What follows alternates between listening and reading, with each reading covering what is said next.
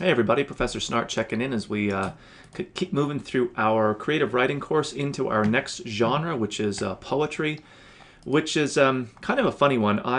If there's an area of expertise that I truly have, or the area that I've published most in, or written most and kind of researched most, it's probably poetry, although the others tend to run a fairly close second.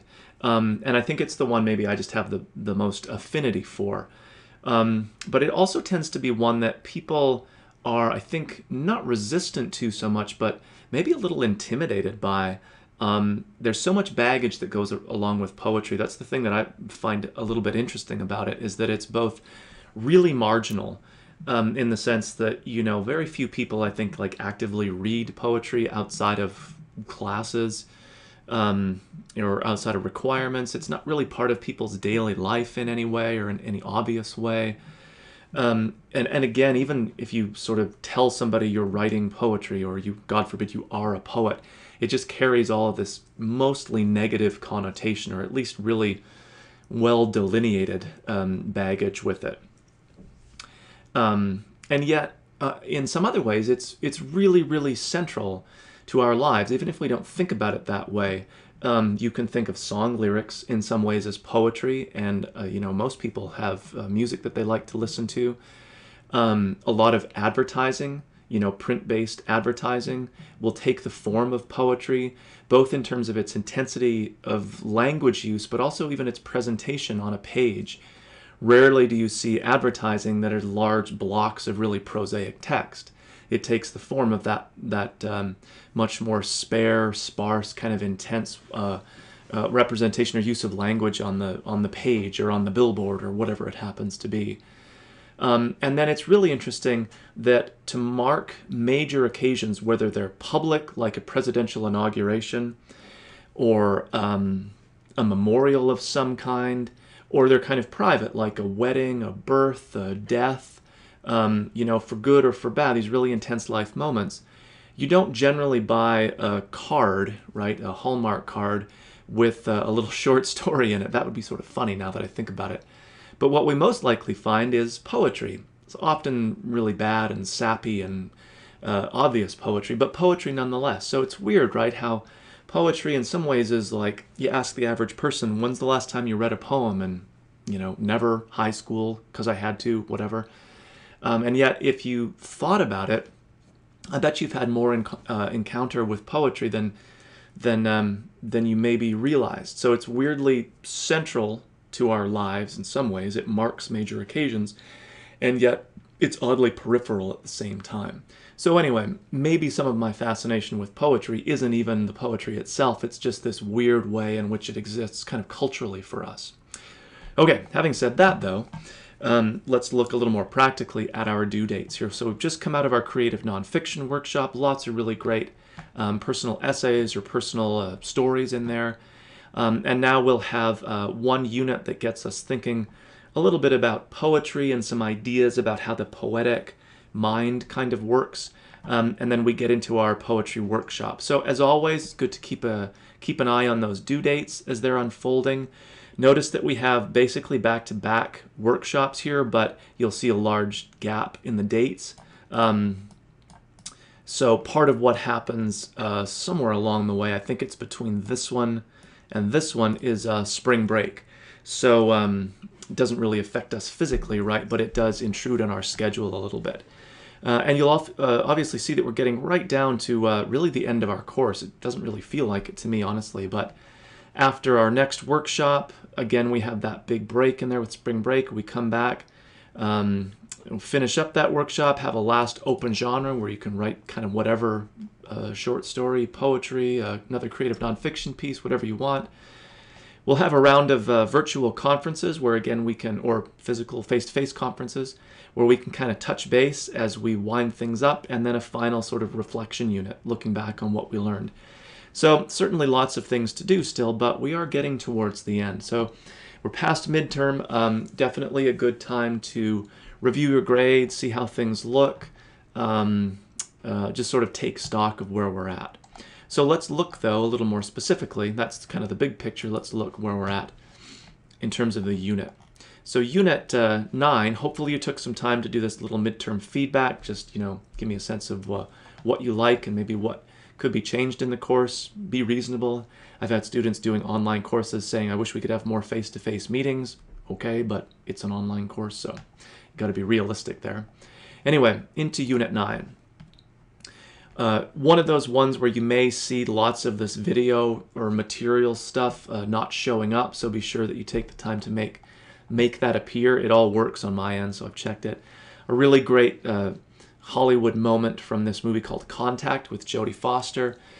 So this piece that I've excerpted seems a little strange when it's decontextualized, but it actually really, I think, works within the context of the movie. It doesn't seem as like corny or hyperbolic maybe. Anyway, she's like traveled through space, wormholes, the usual sci-fi type stuff, and gets to this view of the cosmos that no one's ever seen before, and she declares that they should have sent a poet, which I think is like a wonderful victory for us poets out there. So you can watch that more for fun than anything else. Fun, right, says the English professor. All right, so a quick reading assignment from our book, and then material for our unit is really bundled into this folder down here. So we'll be looking at a number of different things here. A couple of readings from the famous poet and critic T.S. Eliot. So he was both a practitioner of poetry, but also a theorizer or a writer about poetry. And in this essay he wrote called Tradition and the Individual Talent, he thinks about like the poetic mind, or how it works and how it operates to form poetry, and ultimately like or how poetry can be most effective. So it's a discussion of kind of the poet, but ultimately it's a thinking about the product, the actual poetry that people are writing. And then to go along with that, there's this really great advertisement that's a few years old by now. The campaign has come and gone, but luckily YouTube has preserved it for us. For HP, the technology company, featuring Gwen Stefani from No Doubt, and of course her own career. And so it really struck me when I saw this, and again, thank God for YouTube that I could retrieve this, how the premise of the idea in the ad, which isn't really hers, I mean, it might sort of be hers, but she might embrace it too, but of course it's a product of an advertising campaign. How it really like reflects or reiterates this idea from Eliot's Tradition and the Individual Talent, written, of course, decades and decades ago. So it seems coincidental, but in some ways, Eliot is thinking about ideas about the poetic mind that have come before his and kind of reworking it. And so he's part of that line of thought, if you want to think of it that way. And I think the advertisement is too. And truthfully, I'll never know, I suppose. Maybe I could find out if I really, really wanted to. But, a lot of PR folks start in English. And so they certainly might not have been thinking consciously of Eliot as they developed this way of presenting, this superstar in service of this tech company that wanted to celebrate creativity. But, the line between these things might not be totally coincidental. If some of these folks on the advertising end may have been English majors, maybe they've run into, if not Eliot specifically, then certainly ideas like this before, and then wanted to enter into that conversation to sell printers, I guess. But anyway, so seemingly coincidental, but I don't think completely unconnected, let's put it that way. So I have provided, as you can see here, sort of, some readings that are provided as ebooks. I could make them show up correctly by manipulating my browser here.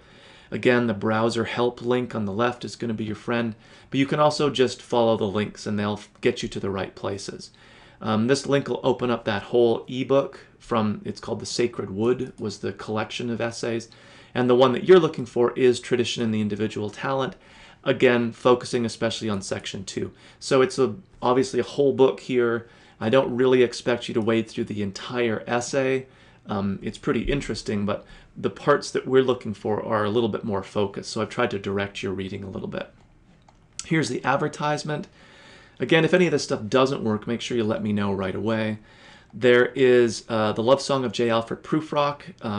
And I like that it's in its originally printed format here from our own poetry magazine way back when. Again, follow the link, you'll find what we're looking for. And so the discussion board asks you sort of a series of related questions about the poetic mind, about what Eliot has to say, about how this is reformulated or rethought in the HP commercial, and all that kind of stuff. So you're not really doing creative writing or writing a poem just yet.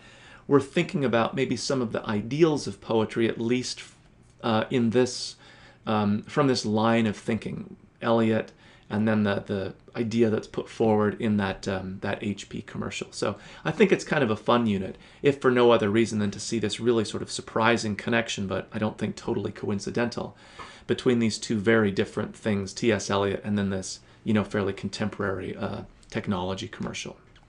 Okay, so then we'll get into our next unit, which is a workshop unit, poetry workshop.